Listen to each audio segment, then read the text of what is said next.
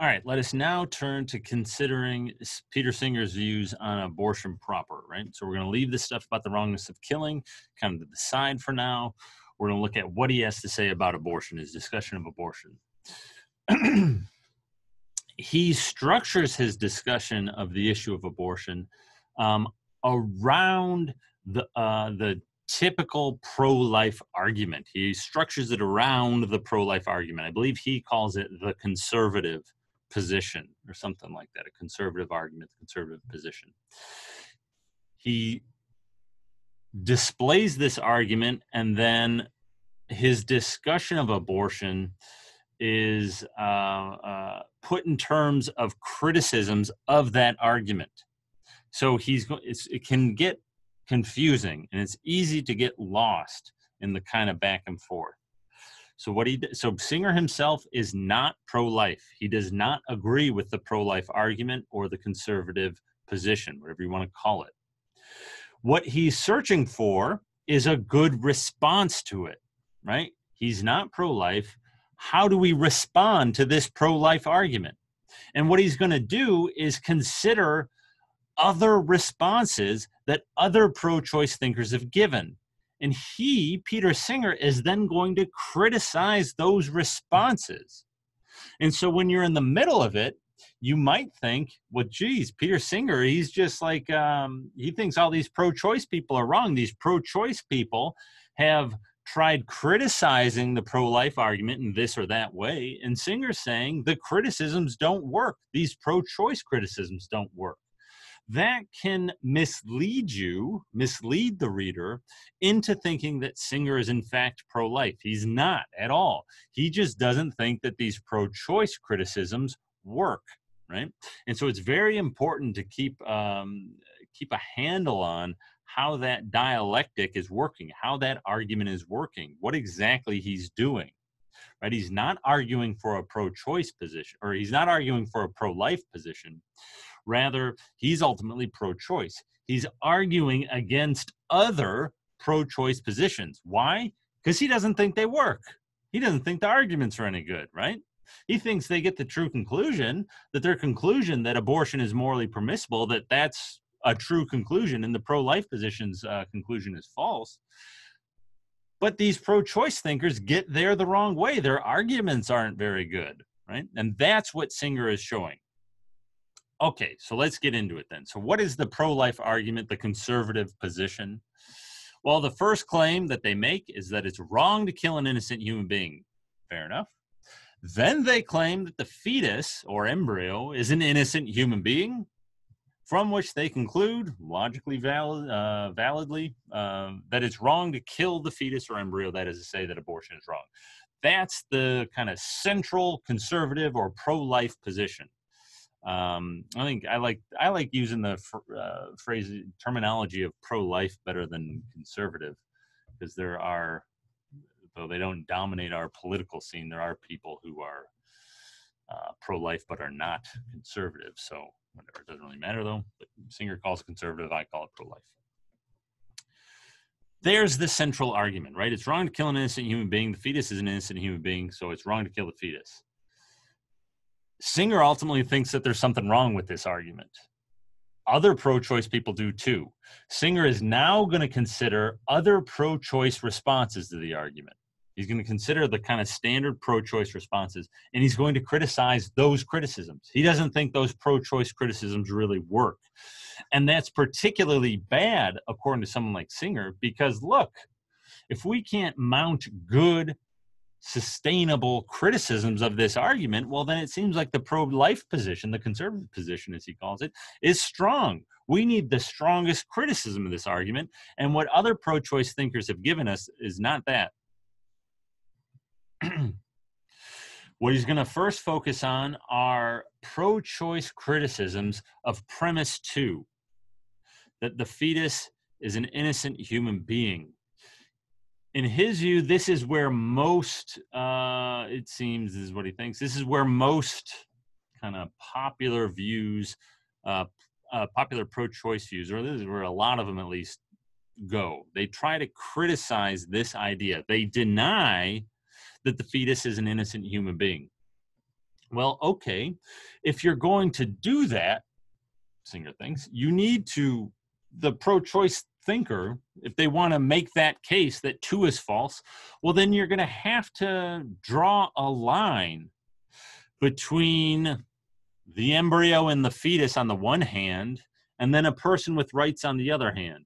Something that is kind of just a biological mass, a mere cluster of cells with no important moral standing on the one hand, and then a person with rights on the other hand. So it's very clear that the pro-life thinkers want to draw that line, so to speak, at conception, that there is no line in the middle of an organism's development, that line gets drawn at conception so that even the single cell, the embryo, is a person with rights. That's essentially what they're saying in premise 2 there. If a pro-choice person wants to dispute that premise and draw the line later, well, okay, great. Tell us where the line is. Where do we draw that line? Such that on one side of it, we have an embryo or a fetus that doesn't have any rights and doesn't have any moral standing. And on the other hand, we have you and me and other people who do have moral standing and rights. Where is that line to be drawn? And what Singer is now going to consider are a series of attempts to draw a line, a series of different attempts that pro-choice people have given, and he's going to argue that none of them work, that the pro-life position has very strong responses to these attempts to draw a line. So let's consider this in detail. So there's a line representing your typical pregnancy, right? So that's going to represent 9 months. With conception, the embryo at one end, yeah, that's just a single cell organism. You can see the mitochondria and whatever else is in there, nucleus, endoplasmic reticulum. And then at the other hand, we have a baby, right? Because the baby's born. So we have conception to birth.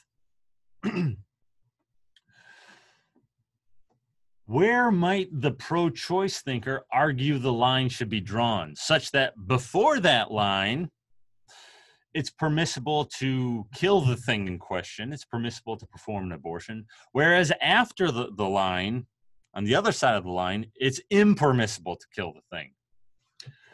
Well, one thing you hear often enough is that it might just be birth. Right? That seems like a plausible place maybe to put the line, right? So prior to birth, the thing can be killed, the fetus could be killed, the embryo could be killed. Whereas after birth, well, now you've got a baby with rights. That thing can't be killed. It has rights, right? You might think of that as an intuitive idea. So long as the thing is in the mother's womb, it can be permissibly killed. Its life can permissibly be ended. And indeed, you might think, so you oftentimes hear there was a somewhat famous exchange, this was years ago, between 2 senators, neither of whom are senators anymore, between Barbara Boxer of California and Rick Santorum of, I think he's from Pennsylvania, in which they were kind of going back and forth over abortion, and it became clear that, and Rick Santorum was trying to press Barbara Boxer on this point. It became clear that Barbara Boxer, who's a Democrat, and Rick Santorum is a Republican, Rick Santorum's pro-life, Barbara Boxer's pro-choice. Barbara Boxer, it was fairly clear, wanted to draw the line at birth. Once the baby is born, that's when the thing's a person. Before that, abortion is permissible. And indeed, the way that Roe versus Wade works, that's essentially what Roe versus Wade holds as well. You and I didn't become persons or 14th Amendment persons until we were born. Okay, so, and you might just, I don't know, right? Prior to birth, it's in the mother's womb. It's part of the mother, you might think. And so, yeah, if the mother wants to, she can abort it. Does birth mark this crucial difference? According to Peter Singer, this doesn't work. Birth can't be the line. That can't be the morally significant point. Because birth is really just a matter of I mean, to put it this way, to put it kind of bluntly, it's just a matter of physical location. And physical location doesn't turn a non-person into a person. It couldn't possibly have that kind of an effect. Whether or not something's a person doesn't depend on where exactly it is. It depends on kind of features internal to it, presumably, yeah. And so where it is just doesn't matter. Singer gives an example of, well, let's say we have two different pregnancies, and one of them, the woman carries the baby to term. Let's say the women got pregnant at the same time. One of them carries the baby to term, full term, 9 months, but the other woman, her child is born prematurely. So born at 8 months, say. Well, if birth were the crucial line before which a thing is not a person with no rights and after which the thing is a person with rights, well, then we'd be committed to saying that the baby that was born prematurely is a person with rights, while the baby that's still in the womb is not, even though they are developmentally identical. They have all the same features and all the same capabilities. Or you can make the case even more extreme. Let's say, how would this go? Let's say the woman who carries the baby to term got pregnant a little bit earlier, and the baby's really premature. You know, born 3 months premature, and the other baby is carried to term. The baby being carried to term was conceived 2 months prior to the premature baby. Well, then we would have a case where we'd have the prematurely born baby out in the world, but that baby is developmentally less far along than the baby that's still in utero, has fewer capabilities and capacities than the baby that's still in the mother's womb that's being carried to term. It's permissible to carry that baby or to carry the fetus that's further along, that's more developed, that has more capabilities and capacities than the one that has less. That seems false. That's Singer's idea. So birth isn't going to be a very good line. Another way you can think of it really quick. Let's say you had and this would never happen. I don't think medical technology allows for this kind of thing, but let's say you had a woman who was pregnant with twins. And somehow, who knows what happens, and we have the medical technology to do this, but one of the twins is born and the other isn't. One of the twins is born prematurely, but the other kind of stays in there. Well, if birth is the crucial line, then it seems like, well, if the one that was born can't kill it, it's a person with rights, whereas the one that's in there is is killable permissibly, is permissibly killable. That seems odd, right? They're developmentally identical. And so birth is not going to be a good response. That's not going to be a good way of drawing the line. And so trying to establish that the fetus is not an innocent human being doesn't work. That pro-choice attempt to undercut the pro-life argument doesn't work. Okay, well, let's go back a little bit then. Remember Roe versus Wade? It was all about viability. Maybe viability is the point before which a thing can be permissibly aborted or killed, after which it becomes impermissible. Now, Roe versus Wade it's a little bit different. Roe versus Wade doesn't think you become a person at viability. You only become a person upon birth, but the state can nonetheless pass regulations to protect the fetus at the point of viability and onward. But put that complication to the side. Aside from Roe versus Wade, somebody might say, well, no, viability is a crucial point. That's when a thing becomes a person. Prior to viability, not a person, doesn't have rights. That's what Singer considers now. And you may have found Roe versus Wade somewhat compelling because there seemed to be something intuitive about this. Yeah, viability, I don't know. Yeah, like it's more likely than not to survive at that point. That seems like a good line. That's when the thing kind of becomes independent to some degree and its own thing. And so at that point, that seems morally significant. At that point, yeah, maybe that thing's a person now. Maybe we want to say that that thing has a right to life. And prior to then, no, it's kind of just, a biological mass or a cluster of cells or whatever. According to Peter Singer, This way of drawing the line doesn't work either. This doesn't work. And he gives a series of considerations. First, if viability were the crucial line, well, that would have an awkward consequence. Namely, whether or not the fetus is a person would depend upon where the mother is. And that's too bizarre. That can't be true. Again, whether or not a thing is a person seems to be dependent upon its internal capabilities or features or something internal to it. It doesn't depend upon where the mother is. Right? And so Singer's example is, let's say the mother's in New York City. Well, then the line of viability is going to be, say, 24 weeks, right? Because given the medical technology readily available to her, a baby born at 24 weeks is more likely than not to survive. But if that same woman takes a trip to some rural place, I can't remember Singer's example exactly, but say takes a trip to some country that doesn't have nearly so advanced medical technology, and she goes to some rural place in that country where there's no hospital really around, well, then all of a sudden viability would be pushed much later, maybe like 30 weeks, right? Because babies born prior to that point in time in that location are likely not to survive.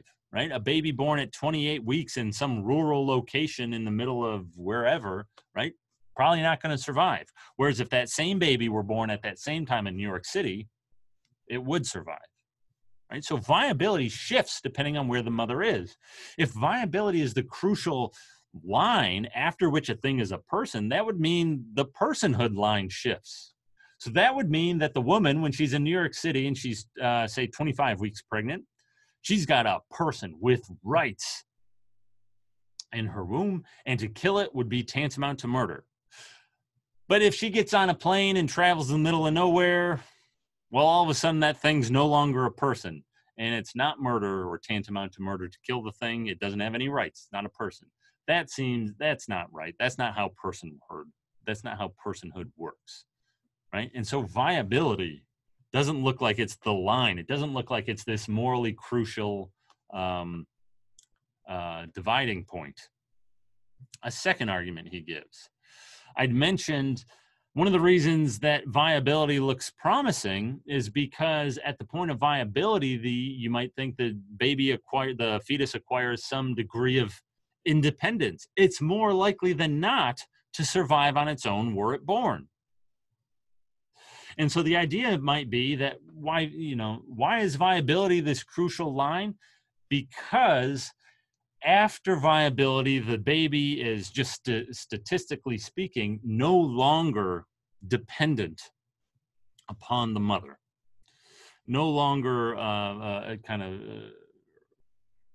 essentially dependent upon the mother for its life, whereas prior to viability, it is dependent upon the mother. It can't survive on its own, or statistically speaking, it won't survive on its own, whereas after viability, it will. And so it's really dependence that's crucially important. Well, you can say many of the same things about dependence as we just said about viability, right? Whether or not the fetus is dependent upon the mother is going to depend upon geographic location of the mother. That seems odd. That doesn't seem right. That seems incorrect. Personhood doesn't shift like that. But what Singer points out here is that dependence can't, just because one person is dependent upon another doesn't mean the one person can kill the other, right? That just doesn't follow. Dependence doesn't do that kind of moral work. And so just because the fetus is dependent upon the mother at viability, that doesn't entail or imply that the mother can therefore abort the fetus. Dependence doesn't do that. And he gives a series of examples that show this, right? So let's say you're out hiking and you're 5 days hike from civilization. You're hiking with a friend and your friend breaks their leg. I mean, not to be too grisly about it, but that doesn't mean you can pull out your knife and kill your friend. You can't do that, right? Even though they are completely dependent upon you for their survival, right? Your friend with the broken leg now is totally dependent on you for their survival, in the same way that the fetus is dependent upon the mother for its survival. Well, just because your friend's dependent upon you doesn't mean you can kill him, right? And so, by the same token, just because the fetus is dependent upon the mother, that doesn't give a good reason for why the mother should be, why it's morally permissible for the mother to kill the fetus, right? So that doesn't work. Dependence, viability doesn't work. That's not a good place to draw the line, according to Peter Singer, right? And so these attempts to undermine the pro-life argument don't work. Considers another one. How about quickening? Quickening is the time at which the mother can first feel the in utero fetus move, right? First feel a kick, something like that. And it's very variable. Somewhere between 15 to 20 weeks is when it typically happens. It happens, how does it work? I think later for first pregnancies and earlier for subsequent pregnancies. I can't remember exactly how it works, but you put it somewhere around 18 weeks. That's when the mother can first feel the baby move. Peter Singer talks about this in terms of the Catholic Church. The Catholic Church had put something like this forward back in the medieval times. They no longer think, the Catholic Church no longer thinks that quickening is morally significant. Some religious traditions today, you can still find people saying that quickening is important. The idea was when the mother can feel the fetus move, well, that's when the soul is kind of implanted or formed in the fetus. That's when the soul comes to be, right? And so, yeah, at that point, you now have a human being. It's got a soul, whereas prior to then, it was just a bunch of cells or something like that. But Singer's going to want to say that doesn't work. Why? Well, because it's obviously based on an outdated embryology. We know that that's not, in fact, how embryos and fetuses develop.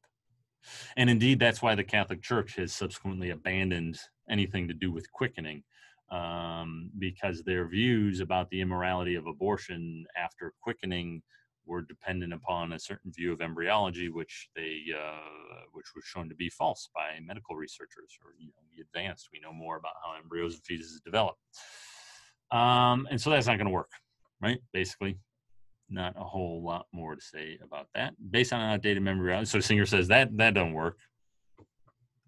And the last thing he considers is consciousness. And I think, yeah, that seems like a good contender. Why not say that? Singer thinks this doesn't work either, but the reason he gives, he doesn't really give an argument against it. He says nobody wants it to be there. Nobody's actually put this forward as a serious contender. Pro-life people don't want to say consciousness is the crucial turning point, because that would mean that certain abortions are permissible. But pro-choice people, by and large, don't want to say consciousness is the crucial turning point in the development of the fetus either. Why? Because it looks like consciousness might start really early. I mean, at its earliest, it could start as early as 7 weeks. Right? We do, scientists, researchers have done scans of fetuses, of their brain activity, of the brain development, and so on. It's highly, highly, highly unlikely that there's anything resembling consciousness prior to 6 weeks. It's highly unlikely that there's consciousness at 7 weeks, but it could start occurring in some rudimentary form as early as 7 weeks. No, and so a pro-choice person, however, does not want to draw the line here, because that would indicate, if consciousness were what made a person, well, that would indicate that a 7-week-old fetus or embryo, I don't know what the thing is technically called at 7 weeks, that would be a person and with a right to life. And so an abortion at 10 weeks would be morally impermissible. pro-choice people, they don't want to say that. That's not the view that they're arguing for. They'd like that line to be much later. And so Singer doesn't really consider consciousness, or he kind of just puts it to the side. He doesn't really argue against it, because in his view, nobody's actually putting that forward. Which is interesting, I suppose. But so that's not going to work. That's not going to do, think of it this way, that's not going to work for the pro-choice thinker. That's not going to give us a good line to draw. That's not going to give us a good reply to the pro-life argument. That's what Singer's looking for. And so none of these pro-choice replies to the pro-life argument really work. They don't give a good reply. And so Peter Singer thinks we need to find another way of responding to the pro-life argument. We've considered all of these contenders. They don't work, though. The pro-life argument can, the pro-life thinker can kind of respond to all of these arguments and respond pretty strongly, respond pretty well, right? So these pro-choice criticisms don't work. That's a problem, according to Peter Singer, because he's ultimately trying to argue for a pro-choice position. And so we want arguments that work. We want a reply to the pro-life argument that works.